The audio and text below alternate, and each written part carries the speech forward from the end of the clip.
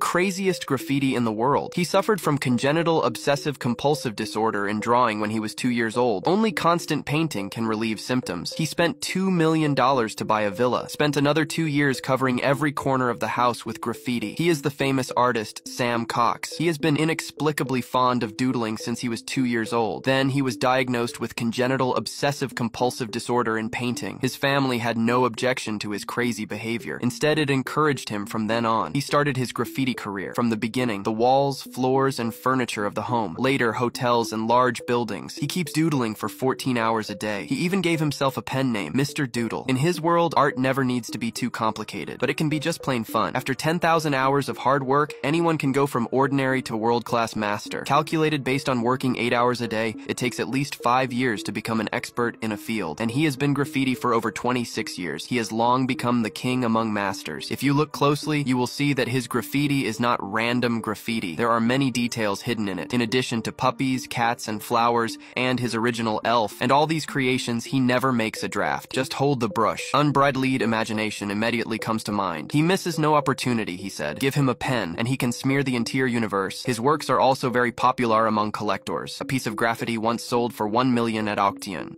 Follow for more.